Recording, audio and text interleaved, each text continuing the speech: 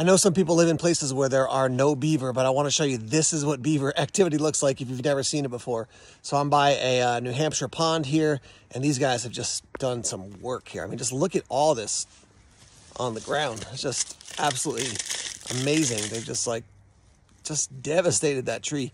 No joke. Imagine if you had to chew through a tree. Let me flip the camera around and do a close-up so you can see what it looks like.